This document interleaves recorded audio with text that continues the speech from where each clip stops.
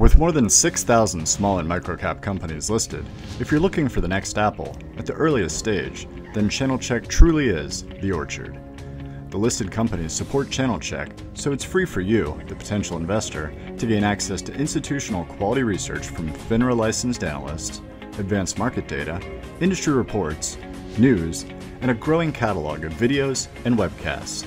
Make sure to subscribe to our YouTube channel and register for channelchek so you're always up to date on what's going on at the small and microcap data place.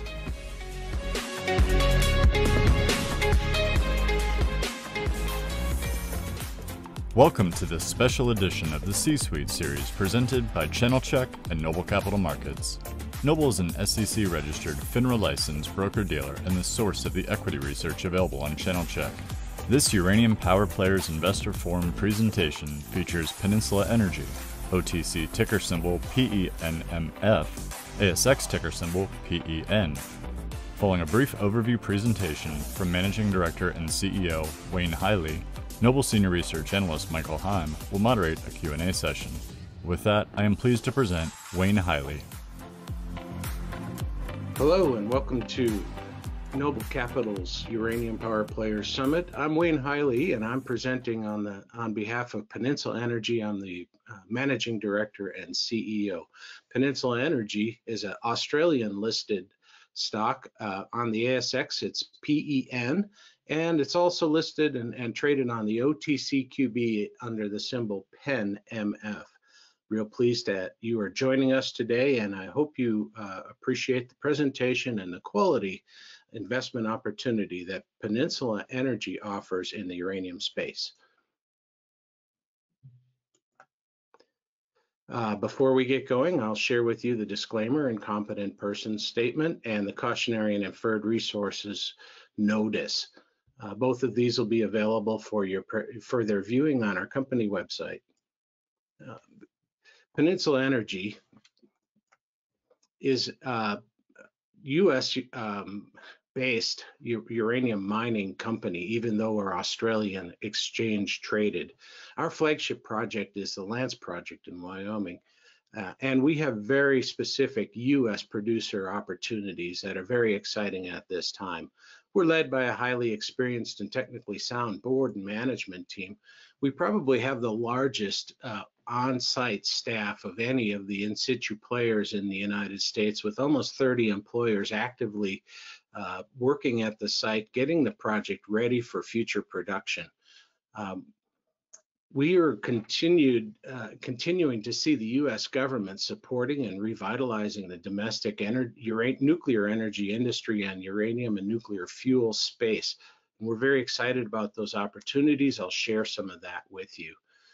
But we will spend a little bit of time, or an important amount of time, on Lance. Lance is one of the largest U.S. uranium projects with almost 54 million pounds of compliant resource base.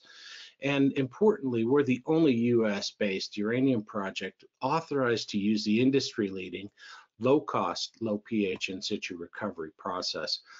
The Lance low pH field demonstration is occurring right now, and that's been the focal point for many investors. I'll share with you an update on that.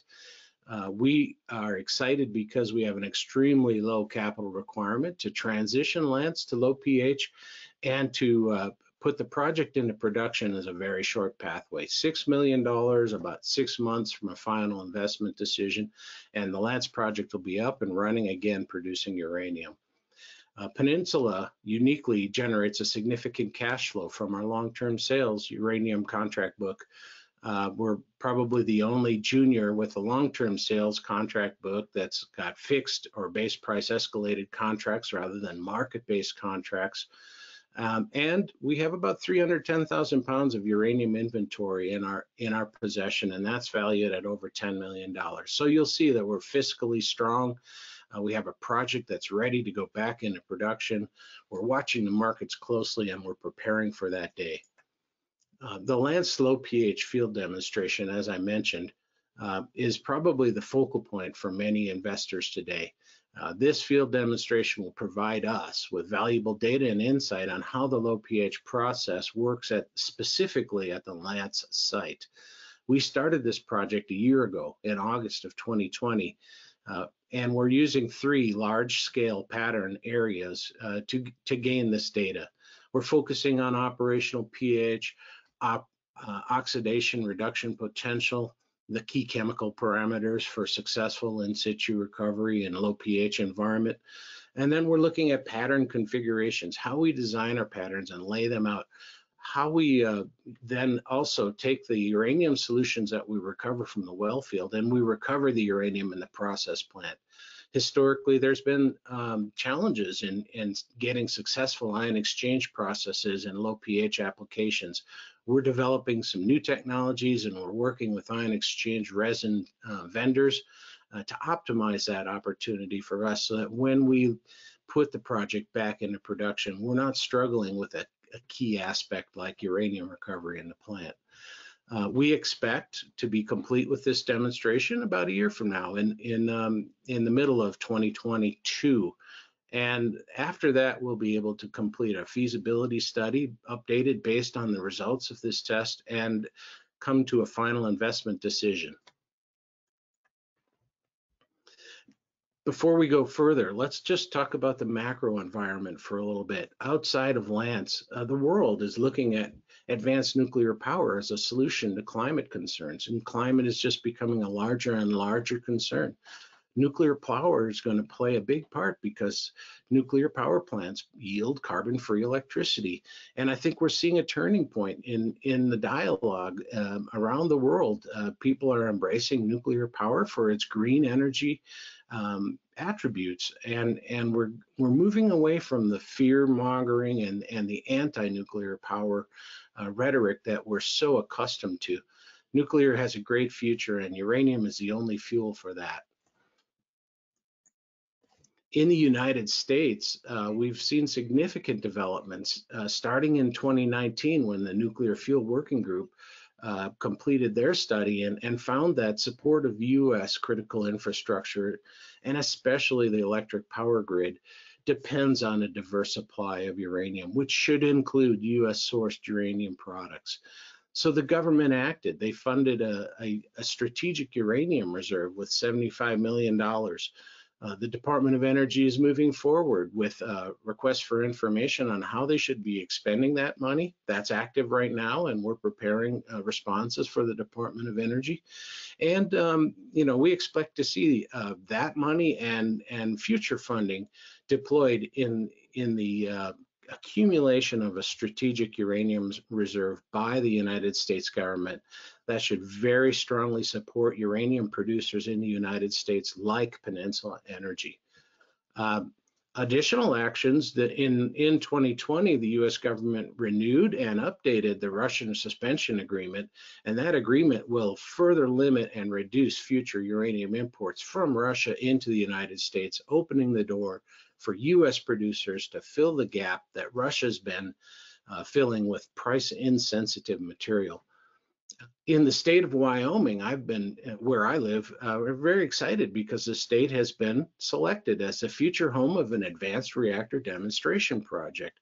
TerraPower and the host, Rocky Mountain Power, will be placing an advanced reactor at a retiring coal power plant site. We see opportunities there. We're very happy to engage with TerraPower and Rocky Mountain Power in supporting that project. It's an exciting time for nuclear in the United States and around the world.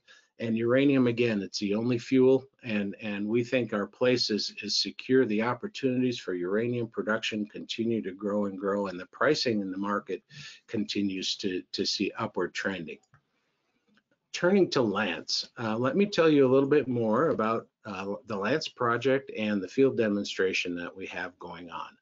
Lance is one of the largest uranium projects in size and scale in the United States, with 54 million pounds in one location. The current market capitalization of our company and our project really undervalues that resource base when we compare to peer groups. And I think that's a real opportunity for investors. Lance is currently licensed to produce up to 3 million pounds per year. We have a constructed facility that's capable of producing 1.15 million pounds per year right now. So we have some staged expansion opportunities in the future once we're back up and running. Our plant is modern. It was built in 2015 or later, the well fields later. So Lance is a really modern facility. It's clean, it's ready to go. We have production paused right now because we're waiting the project transition to low pH in situ recovery, and we're waiting for slightly better markets. We estimate a 6-month lead time to return to production, and that is after a production restart decision. And that decision will depend on sustained improvements in the uranium market conditions and also on satisfactory progression of our current optimization activities, which include the low pH field demonstration. Why are we applying low pH ISR processes at Lance when nobody else is doing that in the United States? Because globally, that's the best way to produce uranium. Over 50% of the global uranium produced in 2019 and again in 2020 was produced via low pH in situ recovery. And these companies populate the lowest quartile cash cost uranium producers. Lance is the only US-based uranium project authorized to use the industry-leading low pH ISR method. We are fully permitted at this time to do that. The low pH transition can start with the operation of previous well fields. We'll convert those well fields so that they are chemically compatible with the low pH chemistry, and the capital requirement to do that and the conversions in the plant facility are about $6 million. We can ramp up to our full current capacity of 1.15 million pounds per year, and we expect that at that stage we'll have an all-in sustaining cost right around $40 a pound. The working capital to get our project from zero back to the full capacity of 1.15 million pounds per year is about $15 million plus the $6 million in low pH transition investment. So all in all, we're looking at about $21 million to put this project back to its full current production capacity. Once we get there, and if the markets induce us to do so, stage 2 expansion, doubling the project capacity, is viable. Again, remember our license is for 3 million pounds per year. If we double our capacity, we see significant savings in our all-in sustaining costs, seeing a $10 reduction to $31 a pound, and that's going to require additional capital of about $43 million. The field demonstration is progressing as planned. We continue to improve on key focus areas. The oxidation reduction potential was one of those key areas. We're running at an oxidation reduction potential right now above 400 millivolts, and that supports higher uranium production grades. We've seen the pH come to the target point, and we're operating our pH at target ranges. The recovery composite stream at our last update has surpassed 40 ppm. That continues to be true, and we'll be guiding the market and bringing another update to the market in the near future. The pH target, again, has been achieved. The rate of acidification has been reduced just to maintain current pH levels, and we're performing ion exchange recovery processes. We're recovering uranium today from the field demonstration, and we're testing new technologies on the ion exchange recovery front. And so when we look to the future, what are the targets and objectives remaining for the field demonstration? It's to continue to evaluate several alternative uranium capture and recovery process options, which can improve upon the standard ion exchange performance. It's also to continue evaluating test pattern configurations. The way you lay out your injection and recovery patterns in a well field makes all the difference in how that mine performs. We're going to focus on sustaining the improvements in the uranium recovery grade and continuing to see increasing uranium grades across the operation. And we're continuing to work on demonstrating a complete uranium recovery curve using the low pH in situ recovery technologies on the Lance deposit. We, as I have spoken to, have a well-defined pathway back to production. Today, we're doing technical optimization studies, and we plan to update our feasibility study at the completion of that. We're seeking further offtake agreements, and we are well funded, but we will require additional funding when we make the decision to ramp up to our full current plant capacity. When we make that final investment decision, it takes about 6 months for us to install the transition facilities and to restart old uranium production areas that still have viable amounts of uranium to be recovered. It'll take us also about 12 months on a parallel path to develop new uranium production areas, which is the way we'll ramp up the project to full production capacity. So 6 months to get the project going, 12 months afterwards, we can put the project up to about full production capacity. On the sales and marketing and uranium side, we have key advantages and key differentiators that put Peninsula ahead of our peer group. We're the only junior uranium producer with a long-term sales contract that extends to 2030. We have contracts in place for up to 5.25 million pounds to be delivered at prices that are well ahead of the current market price. Again, our pricing formulas in our contracts are base price escalated. We can project that the escalation will put the pricing in the $51 to $53 price, a pound price range. These contracts are with major utilities in both the US and Europe. About 4 million pounds of those contractual are firmly committed, they will be delivered, and about 1.35 are optional at our customer's election. How are we using that, and how are we fulfilling those contracts today when we're not in production? Well, we've got matching bindings, contractual purchase obligations that match with our sales obligations. In this calendar year, 2021, we have sales of 450,000 pounds, generating a net cash margin of $7 to $8 million. We're able to acquire uranium at today's market prices, which is well below the price we're delivering uranium to. So we have cash margins that are sustaining our company. In 2022, we have the same thing. We've matched up our obligations for deliveries with purchase obligations, and we see an $8 to $9 million a year cash margin on the 450,000 pounds that we expect to deliver next year. You'll also have noted that Peninsula purchased a physical uranium inventory of about 300,000 pounds in late June of this year. We purchased it at a price of about $31.35 per pound. Today, the price of uranium is about $33.50, so that inventory is in the money. It's worth about $10 million. The uranium purchase was funded by a recently completed institutional placement for Australian $13 million, which was followed by an opportunity for existing investors to purchase shares at the same price. So all in all, we raised over $15 million Australian, which funded the uranium purchase. Why did we do this? Our board believes that the purchase of physical uranium is a low risk strategy that strategically aligns us with our funding requirements to transition the Lance project.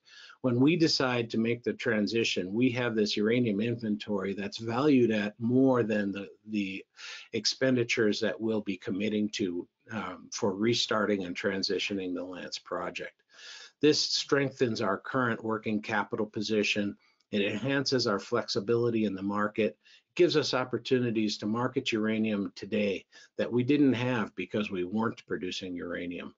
Holding a physical uranium inventory during this period where the U.S. government is actively supporting domestic uranium industry, the domestic uranium industry, means that we're going to have the ability to quickly respond to any opportunities that come our way. And boy, are the opportunities coming. Industry observers are watching the uranium market grow. We see Sprott Physical Uranium Trust now up and running with a $300 million US at the market facility. They're out in the market recently purchasing uranium. I think they've used about 10% of that placement capacity in the last week and a half, and they purchased over 1.4 million pounds of uranium that we know of today as I speak. They've been driving the price higher, and I think they will continue to do that. So it's a very exciting time in the uranium market, and the developments of SPUT, the Sprott Uranium Trust, have been driving uranium prices higher and are expected to do so for at least for the foreseeable future. Other companies too are raising money for purchasing of physical uranium. People are putting their money down that uranium prices are going higher. And the White House is signaling to lawmakers its support for keeping existing U.S. nuclear facilities running. That's very, very important for the uranium market, and that support is there today. Finally, I'll just wrap up with the key statistics of the company, the corporate overview. We have almost 1 billion shares on issue. Our current price is 14 cents, which makes our market capitalization 140 million. We have no debt, no term debt. We had cash at the end of the last reporting quarter of almost $7 million. We added to that cash through some sales subsequent to the end of the quarter. And we have about 310,000 pounds of uranium in inventory, valued at about $10 million. So today we're sitting with about $20 million of fungible assets, cash and uranium, which can be sold. We have a strong position financially to work off of and to work well into the future. And we have uranium revenues. Our CapEx requirement, again, wrapping up and looking at the compelling proposition that we have, our CapEx is low, our time to restart is low. We're using the best technology for uranium production and in-situ recovery. We're the only US-based project authorized to do that, to use low pH in-situ recovery. We have a demonstration going on that's yielding news flow on a regular basis. Our ongoing cash flow is underpinned by our contract book, and we have over 310,000 pounds of physical uranium inventory to draw on for our cash needs when we decide to restart. In an environment where we have a positive outlook for the markets and US government support for uranium production, we're very excited to be positioned the way we are today, well-funded and well-positioned to restart production at Lance. Thank you for listening to this presentation. I look forward to taking some questions. Thank you for the presentation. I've got a handful of questions I'm going to jump right in on. And I want to start out just talking about this low pH in-situ recovery. You talked about the cost advantages. I've even read that there might be some recovery enhancement advantages versus alkaline. Are there environmental advantages as well? I believe so. All three are true. We have production cost advantages. Those production cost advantages are actually driven by the enhanced recovery that we can realize using the low pH chemistry. The low pH chemistry is generally a little more aggressive in the formation. It brings out the uranium faster, and it brings out more of the uranium in our case. We have experience with the alkaline chemistry at our site. That's the way the project was started up. And we were only realizing about 40 to 50% recovery from the field. That's why we have field areas that have quite a bit of uranium left and are real low-hanging fruit for the low pH chemistry. We can bring that recovery rate up to 80 or maybe 90% recovery without investing in the development of new well fields. Environmentally, we have demonstrated already with a field leach trial, and we did this for the regulators, and they have agreed that we can successfully restore the groundwater following our low pH mining practice. We demonstrated the groundwater restoration and how successful it is. One of the interesting things about uranium solubility in the low pH environment is that as you raise the pH back up, which is pretty easy to do, the uranium drops right out. So uranium groundwater restoration is actually quite a bit easier in a low pH environment than it is in an alkaline environment, where you have to reduce the oxidation reduction potential in addition to cleaning up the groundwater. It seems whenever I see a study on low pH, it seems to be in Wyoming. Is there anything unique about the Wyoming landscape formation that is well suited for this? In our case, we have a little lower carbonate concentration in our ore body. Our ore has less than 2% carbonates, and that's a really important attribute because as your carbonate concentration goes up, so too does the requirement for acid. I think the South Texas trends, and I've worked in South Texas, and some of the other uranium trends in the United States hold higher carbonate contents and make it less desirable to try to apply low pH. And I think that's why the U.S. industry as a whole has relied on the alkaline chemistry for so long, is because of the generally higher carbonate content in the ore. But you said that worldwide this is very common, so I assume Kazakhstan is doing this. Kazakhstan. You bet. All of the Kazakh operations are low pH. Australian in-situ recovery operations are low pH.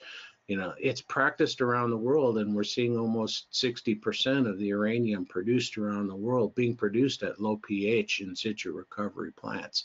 That's because it does generate lower costs, lower production costs. So, like I said, you know, low pH in-situ recovery facilities populate the lowest 25% or the lowest quartile of uranium producers, you know, cost-wise globally. I heard you say the demonstration goes through the first half of next year. I also heard you say that you were probably 6 months away from making a decision. That sounds to me like you've kind of already know the answer.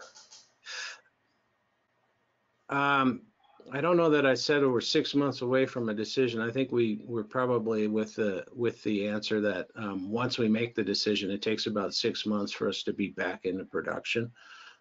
We are hoping that we can make the decision, you know, maybe sooner than the complete wrap up.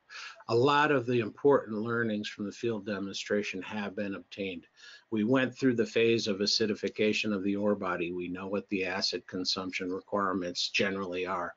We know how to successfully oxidize the ore body, you know, and enhance the oxidation reduction potential. So we can model our chemical costs now very well. What we haven't completed yet and why we continue to run the operation is we want a full uranium recovery curve from the production operation so that we can model a full recovery curve based on field experience rather than laboratory experience. And at that point, that'll set us apart. So many people do feasibility studies on simple laboratory tests. You know, we're going to do ours based on field experience. And did you indicate a feasibility study after the demonstration period's done, so starting sometime middle of next year?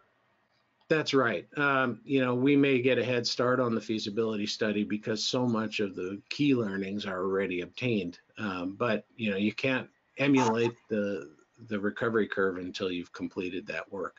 But yes, our ambitions are to take the learnings from the field demonstration, put them into a feasibility study, and then we have the best data for making our production decision.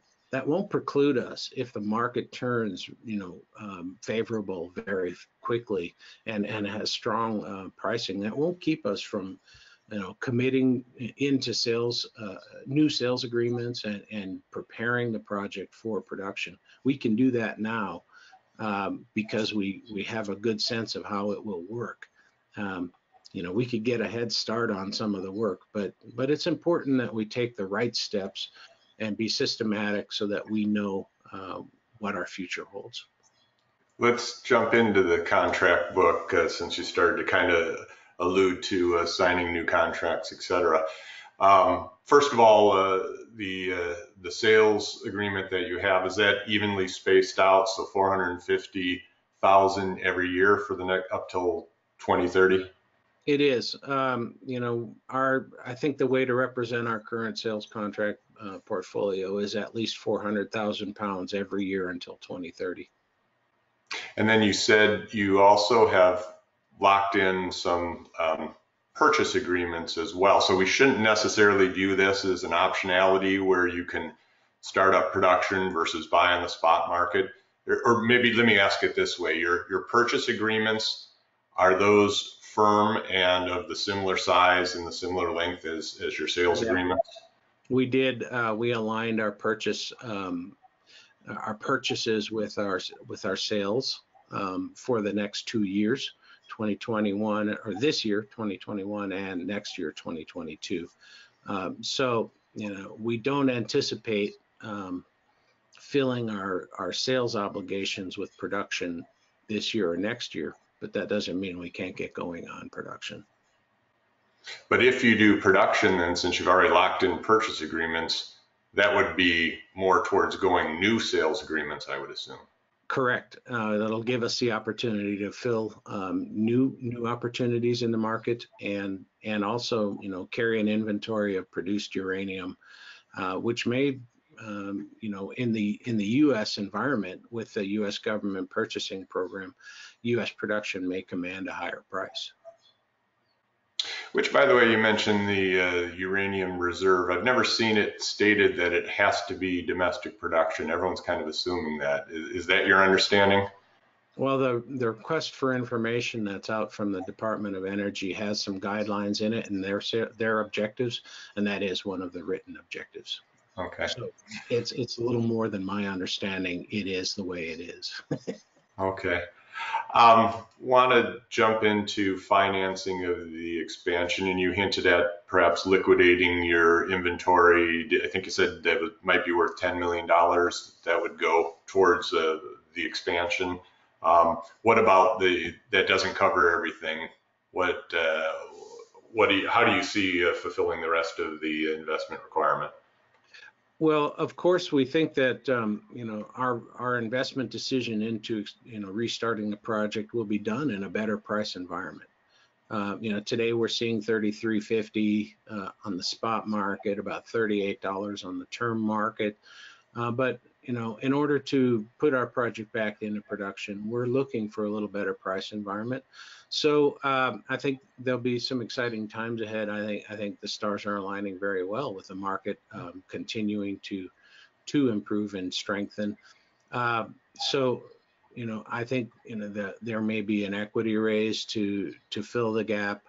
But we got out on the front foot and we put some money in the bank, and we're holding it in an asset that we expect to appreciate, which is physical uranium. So we have the money that we need to get started, and when we make that decision, I think we might be raising another $10 million or thereabouts, maybe 15.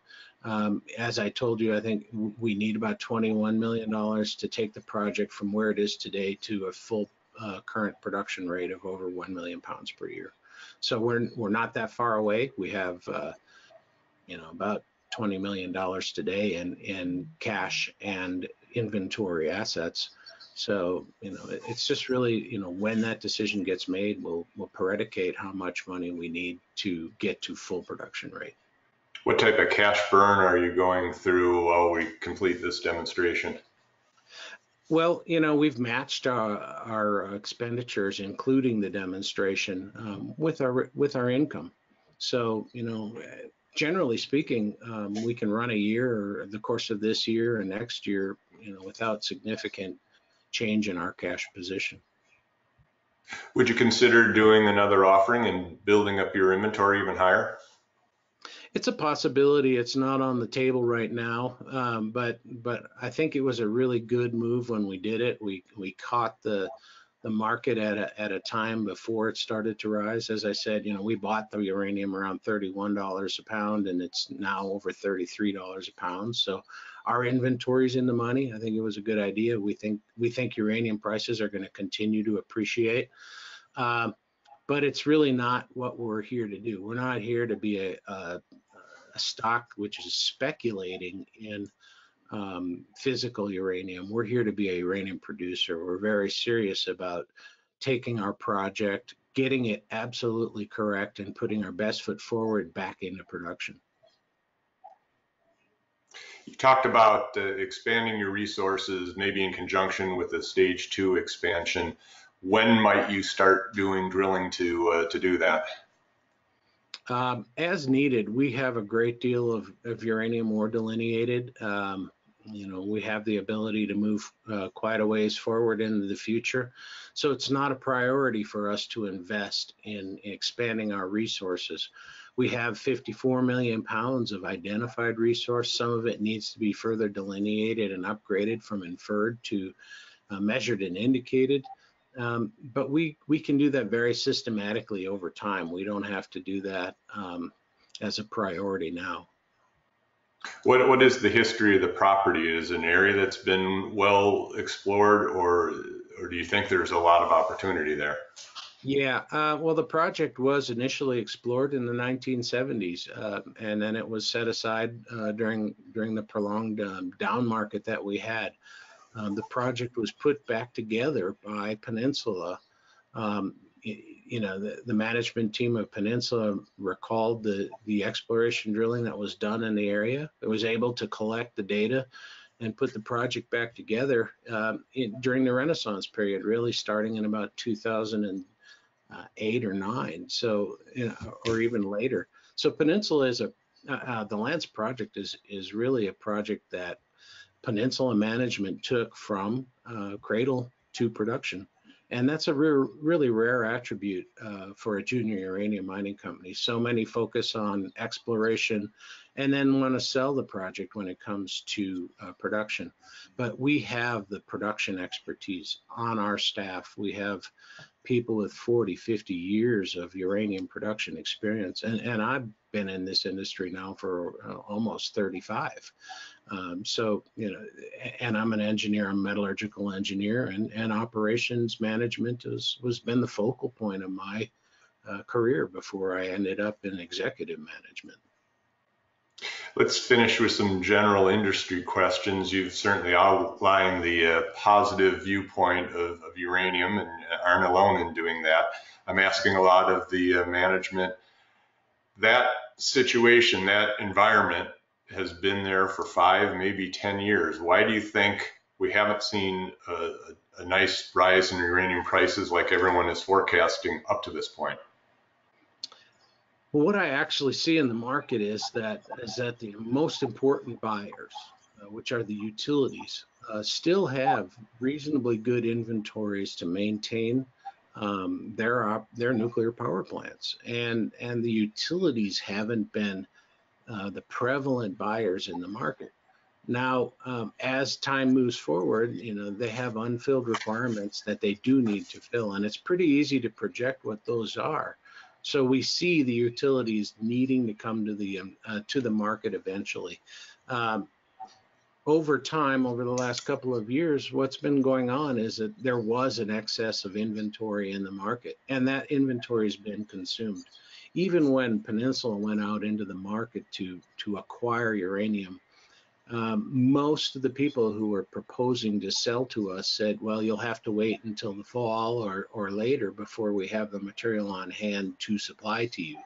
So, you know, what's happened is the spot market is becoming not a prompt delivery market, but actually a delayed delivery market, you know, by several months. The utilities haven't been in there strongly, and the inventory is drying up. Now that SPUT, the Sprott Uranium Trust, has started buying uranium, you saw the effect of them buying 1 million pounds. It pushed the price up over $2 recently. You know, 1 million pounds is really a relatively small amount. And if we don't have 1 million pounds available in the market today, where are we going to get the tens of millions of pounds that the utilities will need to fill their unfilled requirements in the future? So on the supply side, why do you think we haven't seen as much exploration and development doing the type of stuff that you're doing? Because the price environment didn't support it. I mean, logic supports it, but price environment doesn't. You know, there are plenty of idle projects that are ready to be put back into production like Peninsula's, and are still waiting for a price environment to, you know, that supports their production ambitions. You know, Peninsula happens to have great advantages in time and the amount of cash that we have to expend to put our project back into production. I think we're really at the front end of that with only, you know, a $6 million investment to put it back into production and only 6 months, you know, of effort to do so. But, you know, there are many others, and you'll be talking with them, Mike, throughout this summit. So, you know, I think the bottom line is that the price environment is not yet where it needs to be to support additional exploration and additional uranium producers returning to production. Great. Well, I think that pretty much wraps up the time we've got for questions. I appreciate your presentation and your answer to my questions, and I wish you the best of luck going forward. Thank you, Mike. It's been a pleasure joining you in this summit today. Thank you for joining us for this C-Suite interview presentation brought to you by channelchek. Visit our YouTube channel for more interview content, as well as virtual roadshows and conference presentation replays. New content is added regularly, so subscribe below to stay up to date. Visit channelchek.com or click the link in the description to access equity research, news, and advanced market data on this and the 6,000 other small and micro-cap companies listed.